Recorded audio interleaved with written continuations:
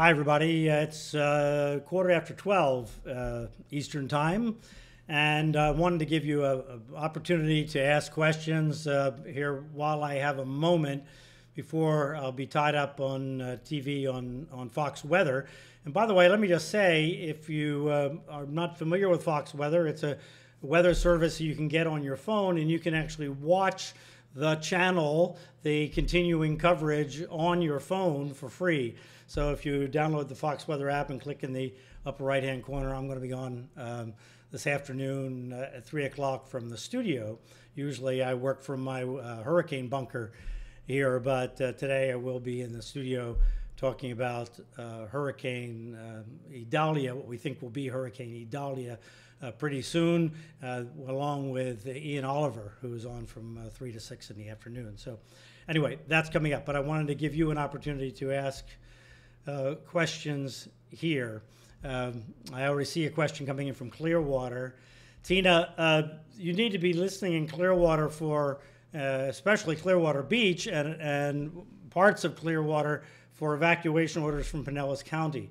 Last I heard, they had not issued mandatory evacuations, but the areas that are near the coast are almost have to be evacuated based on the National Hurricane Center forecast. I'm not sure they're thinking because I wasn't able to listen in on their discussion. But anyway, you need to pay very, very close attention to what's going on there with your county orders. All right, let me go through what's going on with the storm, and then I'll address the questions that we have coming in. So here we are. This is the 11 a.m. advisory. 65-mile-an-hour winds is the estimate from the National Hurricane Center. But what we see here is this curved band wrapping up around the center, which is up in here, and that's a sign that the system is getting better organized. Obviously, part of the air flowing into the system is coming over land here, and it's running into some terrain in Cuba over here. So until it gets into the Gulf of Mexico, it's not going to have the sort of pristine environment that it will eventually have in the Gulf of Mexico, and that's why the Hurricane Center is expecting it to intensify. There you see the computer analysis. In fact, just in the new computer model coming in, it moved the center just a little bit there. And in a developing system, very often one of the issues is you don't know exactly where the center is, so it's hard to forecast where the center is going, and a slight amount of difference can make a difference in the end. So we'll see when we get the new round of computer forecasts in this afternoon. Then the National Hurricane Center will adjust their forecast, taking all of those into account. So I don't know if you saw my post on Facebook this morning. It was also on foxweather.com and on hurricaneintel.com. But I pointed out that people ask me all the time, what's the best model? What do you look at?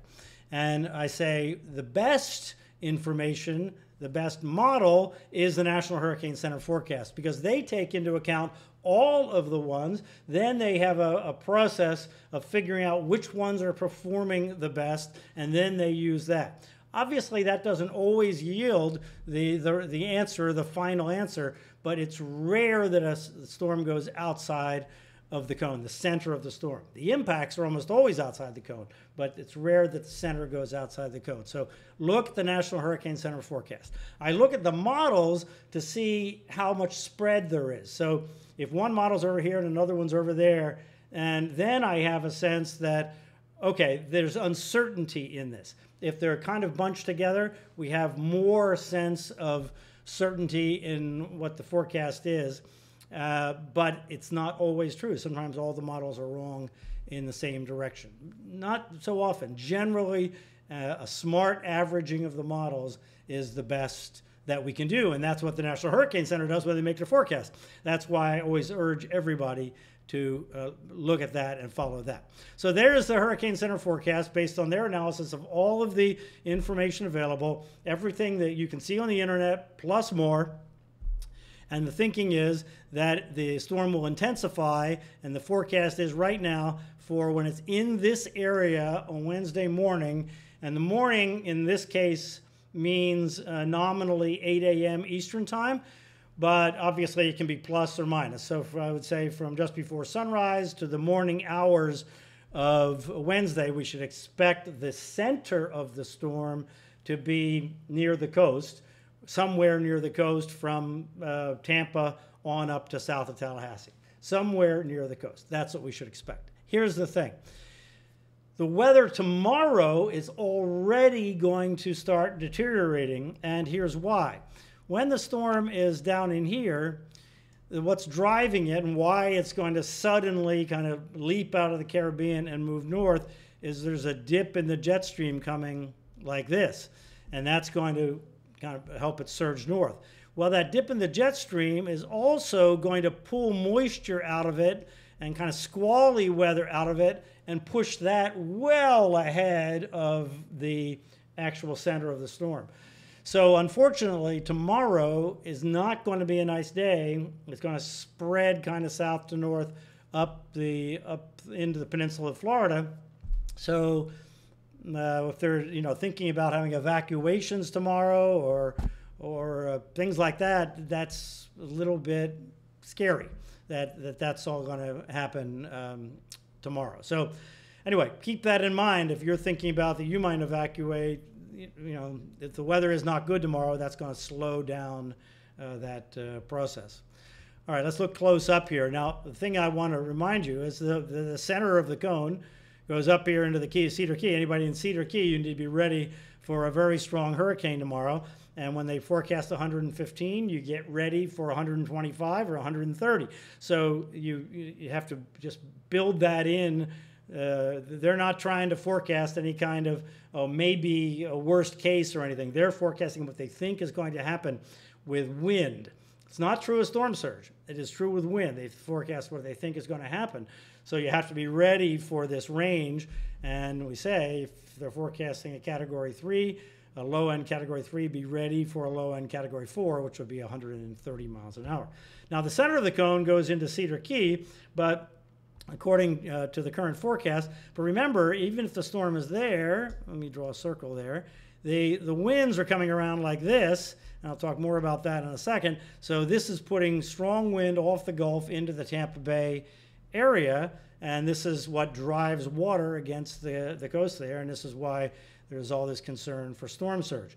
But I want you to remember Hurricane Ian last year. What did it do? It tracked down the right side of the cone. If that happens, it's going to put ever so much stronger wind into Tampa Bay, pushing water from the Gulf, filling up the bay, overflowing in the bay, all the neighborhoods all around the bay, the Inner Bay Peninsula on the both sides of it, downtown Tampa, up into Old Tampa Bay and Hillsborough Bay.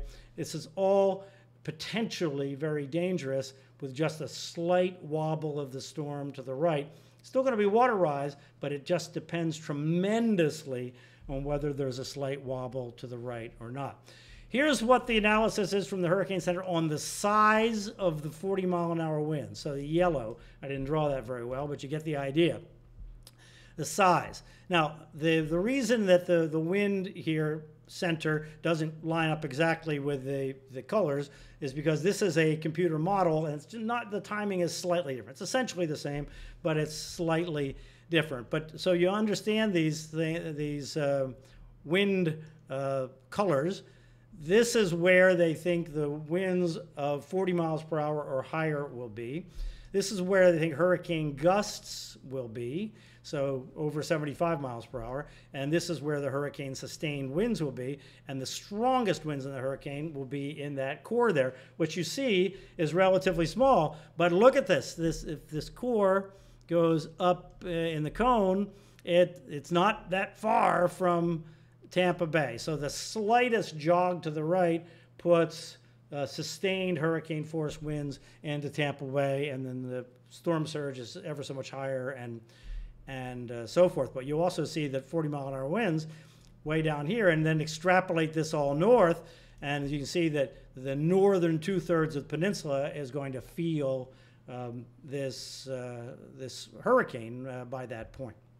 In terms of what warnings are out now, and then we'll talk about exactly what these warnings mean. the storm surge warning goes from south of Tallahassee, and a storm surge warning nominally means 3 feet or higher of storm surge. So when you get an alert on your phone, you are in a storm surge warning area. What they're telling you is that the water from the Gulf or the bay is expected to rise, or could rise. Let me rephrase that properly. Could rise more than 3 feet above normal high tide. So, walk down to the water, 3 feet higher is halfway up most people. And that water is moving with the force of a hurricane behind it. So that is a deadly level. So when the warning for a storm surge goes up, they're telling you where that could happen.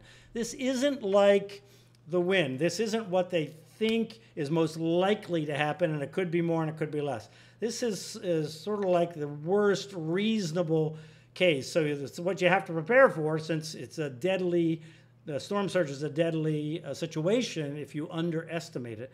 So this is the area of highest concern. And then south there, that line goes down to Englewood, actually, down near Charlotte Harbor. And then on south, the watch means it could go over 3 feet. Looking at it in more detail here, let's zoom in, first of all, from Tampa Bay north. And what you see here is the core of where the storm surge is expected to be if the storm goes kind of down the middle of the cone or a little bit one way or the other, is in the nature coast there with up to 11 feet. Obviously, 11 feet of water above normal high tide is deadly. Nobody should be exposing themselves to that there in the nature coast.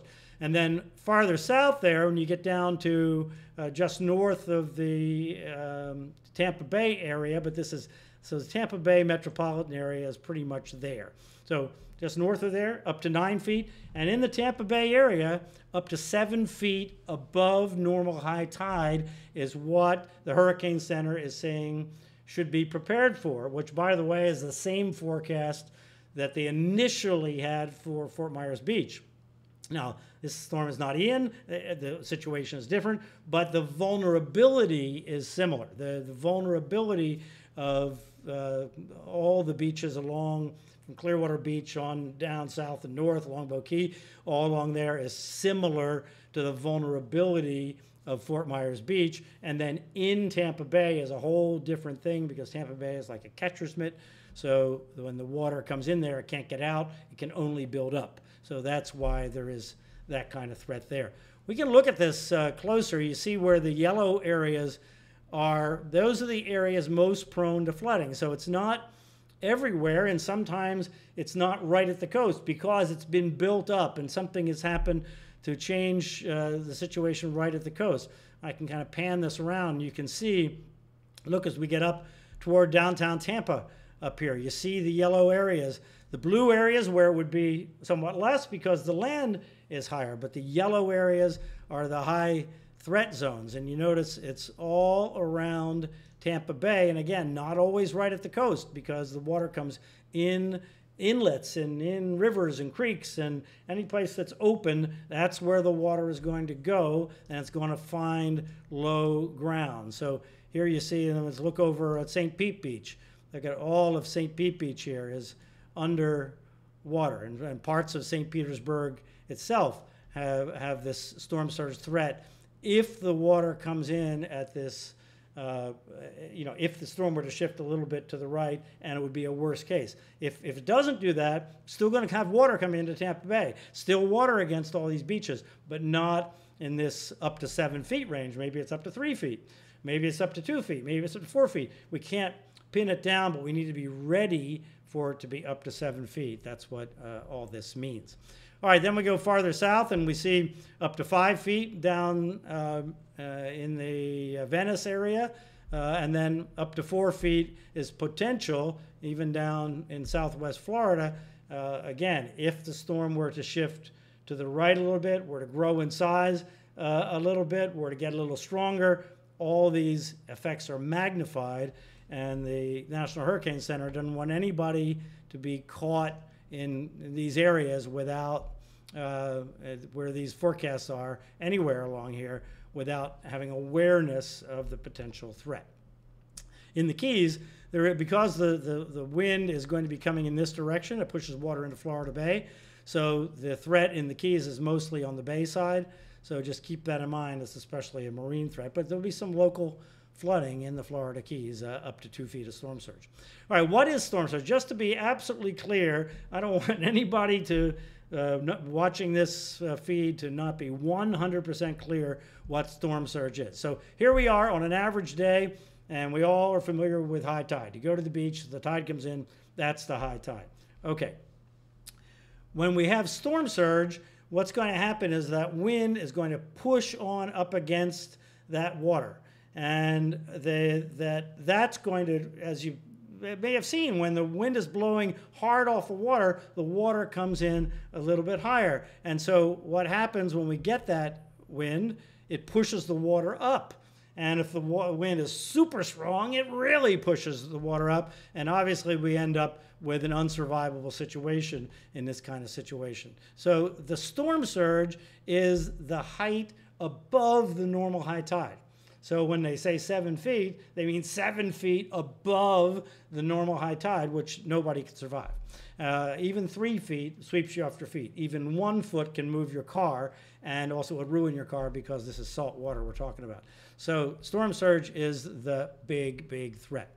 There's also wind, of course. If this comes in with 115 mile an hour winds or 120 or 110, the hurricane warning for winds over 75 goes way inland. The inland counties all are under the warning. And notice a hurricane watch means the possibility of hurricane force winds also includes places like Gainesville. In Orlando, right now they've put up just a tropical storm watch, but the western suburbs or suburbs of Orlando have a hurricane watch. So because the winds will weaken as they come over land, generally the farther inland you get, the weaker they are. That's why all these watches and warnings are different. You'll get it on your phone and you'll know what it is for your local area, but there's going to be a corridor across north central Florida somewhere where there's going to be widespread power outages, trees down, because the trees inland in central Florida and even some along the coast in northern Florida and central Florida don't do well with high wind because their branches, they don't get super high wind very often. Branches grow long, they twist, they come down, power goes out. So there's going to be a corridor with this storm. So you need your hurricane supplies, hurricane preparedness. We'll talk more about that in a second. Then moving on to the Carolinas. And what happens in the Carolinas and Georgia really depends on what happens with the storm track. If the storm tracks offshore like this, you're going to end up with storm surge along here because the wind is going to be coming like that. And it's going to push water into Charleston and the other bays and inlets all along the Atlantic coast there. If it goes inland, it's going to be more of a rain threat, and it can be a flooding rain threat because there's a cold front there. And a cold front plus a tropical system, you end up with a massive rain threat.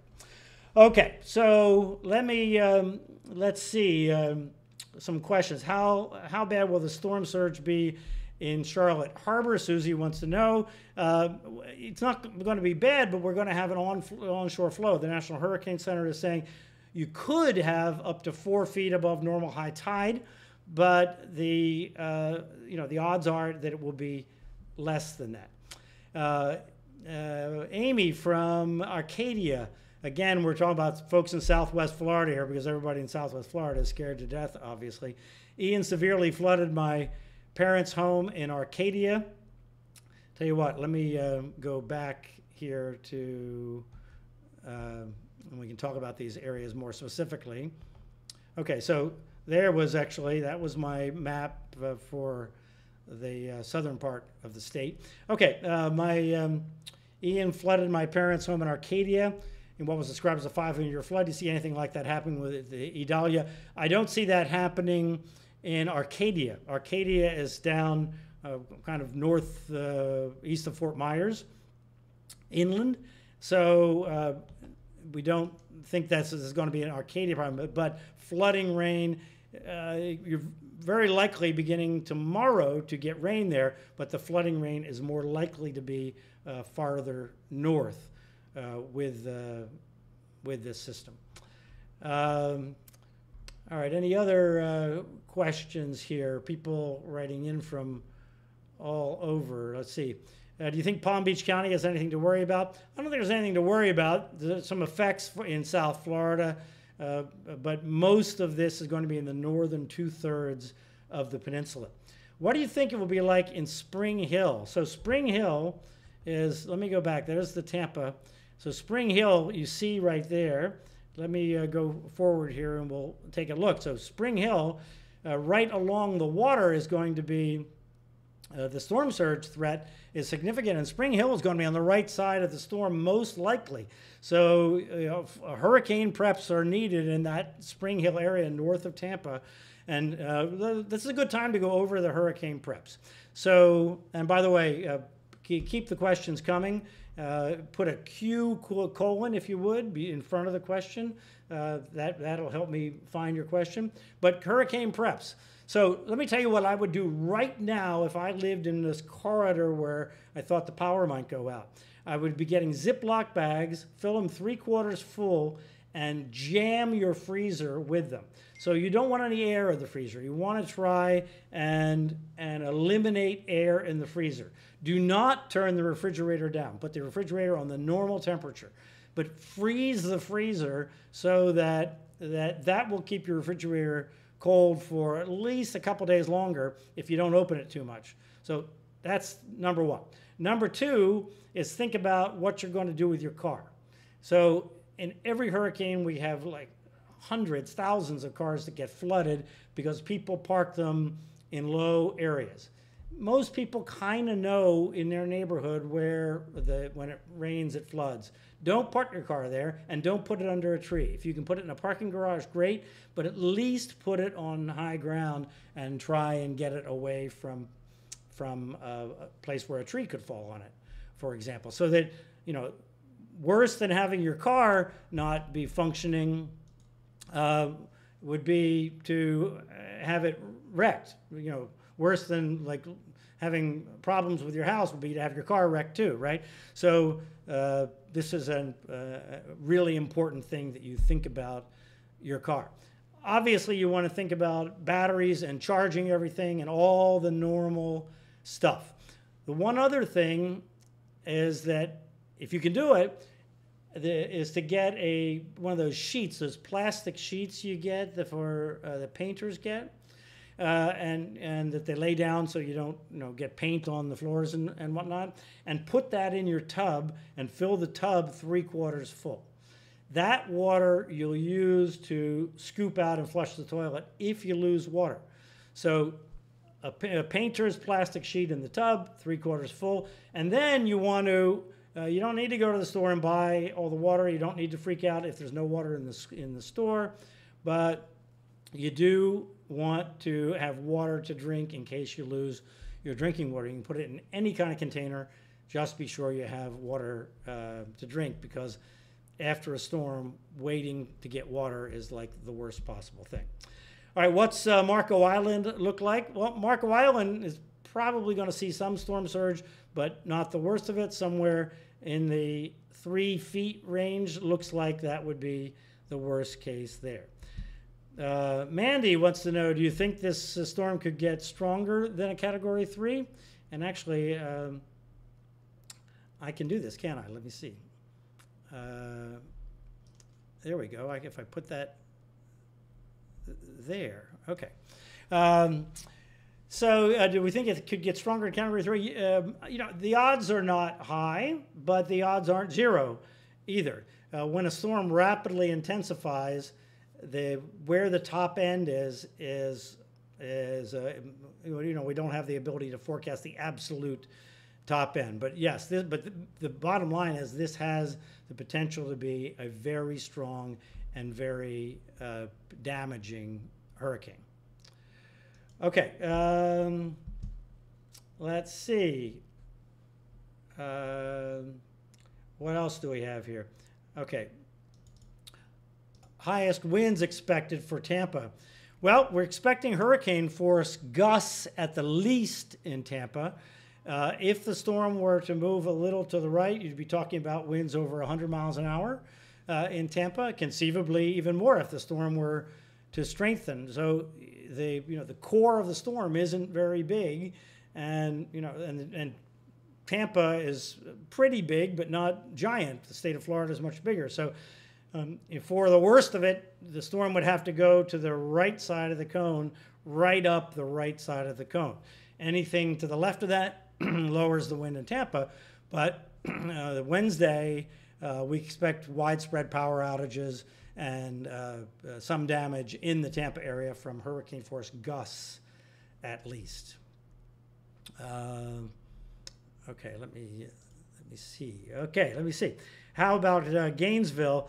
Gainesville is a good question because obviously the giant university there, University of Florida, students have to do something. They are, I think, going to have to decide what they're going to do about Gainesville, because all indications are that the strong winds are going to come through Gainesville, knockout power, and so forth. It's not going to be a direct hit from a huge hurricane, but if a strong hurricane hits the coast and goes in that direction, it's going to be hurricane preparedness is going to be required in Gainesville, which is going to mean staying away from the windows, not parking cars under trees, having basic supplies, batteries, and so forth to stay informed. All that is going to be part of being in Gainesville.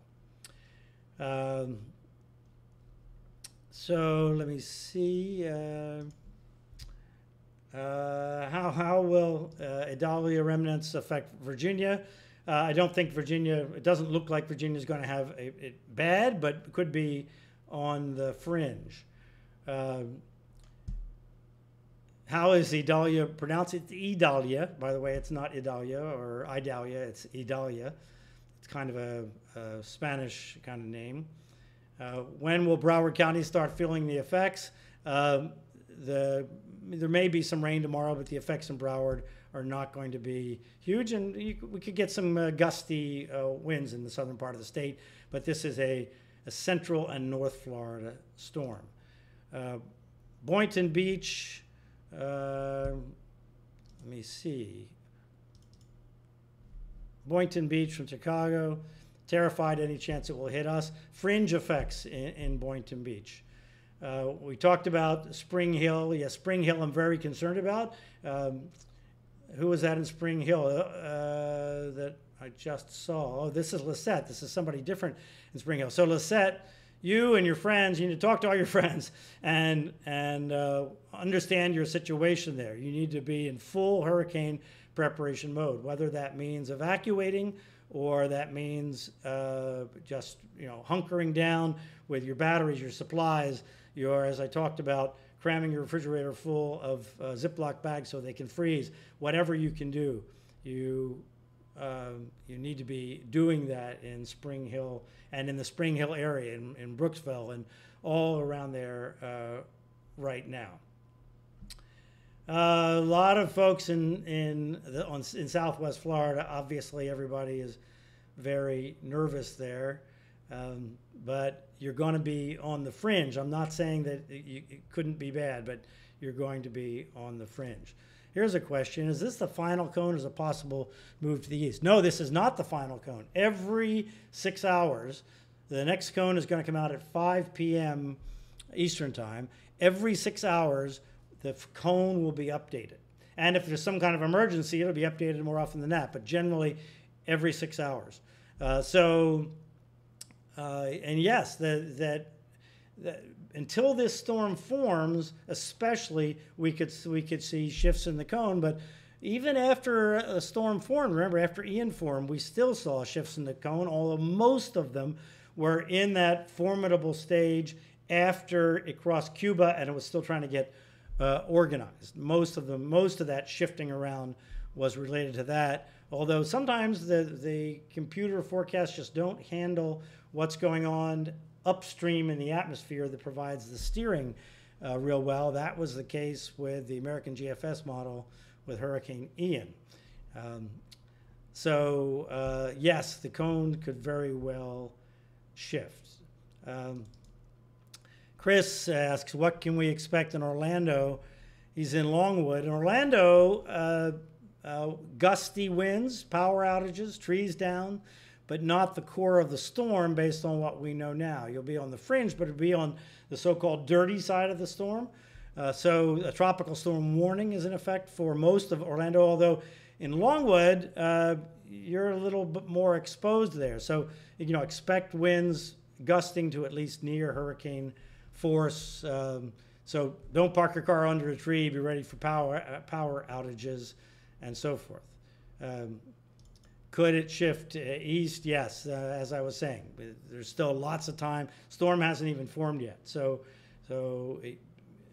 let's say it's likely that the center stays in the cone, but notice that they have storm surge warnings for Tampa Bay, which is just outside the cone.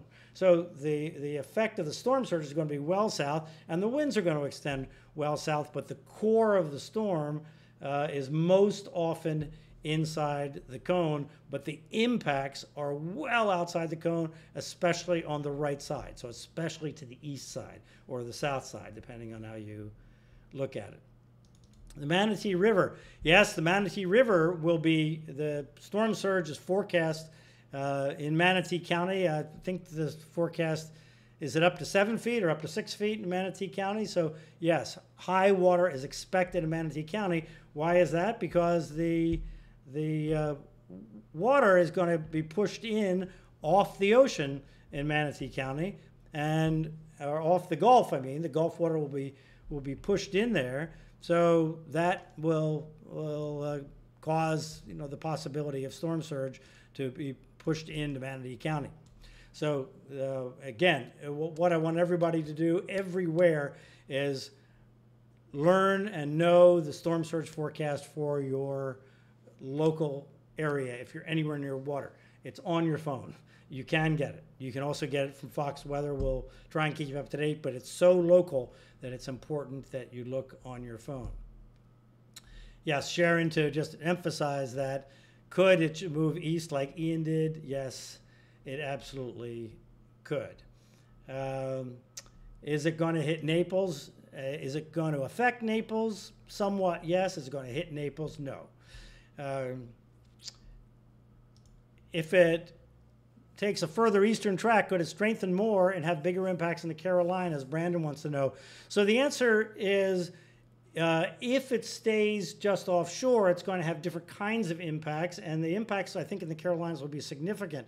The big threat overall in the Carolinas looks to be from rain, and the cold front comes from the south, the higher elevations, and the tropical storm or hurricane, probably tropical storm at that point, but that combination is very dangerous. So this could be a significant storm threat in the Carolinas. Here's a question that people ask, how about tornadoes?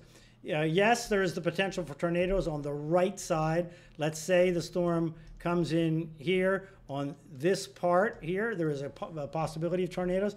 In general, the tornadoes are not terribly strong, but they're like super strong wind gusts, and they move very quickly. So don't get hung up on tornadoes. If you're prepared and in a safe spot for a strong hurricane, you're in a safe spot for tornadoes. Where did I just saw a question here about St. Augustine. Okay, there it is.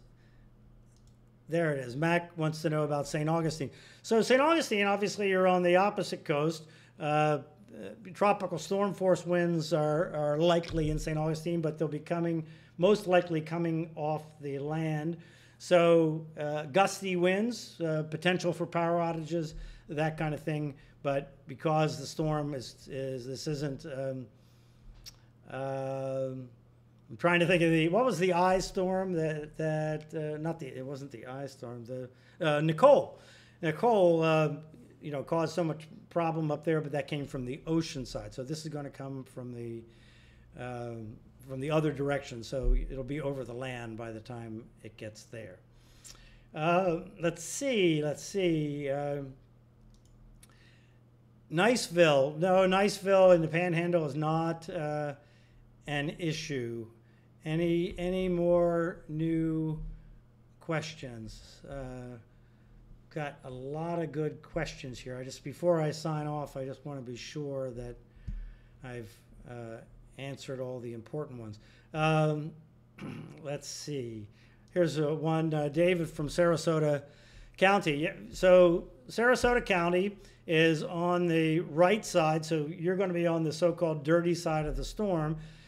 So it depends on where it tracks. If it tracks up here in the center of the cone somewhere, you're going to have effects, but not as bad effects than if it does what Ian did and track down the right side of the cone. So you need to be ready for the hurricane warning in effect for coastal Sarasota County. You need to be ready for very strong winds, power outages, and hurricane plans need to be put into effect in Sarasota County, and be aware of evacuations for anything related to the coastal areas. So Longboat Key and areas right along the coast or near the water, Sarasota County will be making decisions on what they're going to do about that, and that will need to be done before the end of the day tomorrow. And the water and the weather is already going to be deteriorating tomorrow. Okay, so I'm not seeing any new questions, so let me wrap it up right now. And I'll stay with you as long as I can. I'm checking the feed. Okay, seems to be okay. So, all right, folks, we'll stay in touch with you here, and I'll see you on Fox Weather this afternoon, and I'll try and certainly update you in the morning on Facebook, if not before, and we'll see exactly where we stand. Thanks so much, and everybody stay safe, and obviously get your hurricane plans in action. Thanks.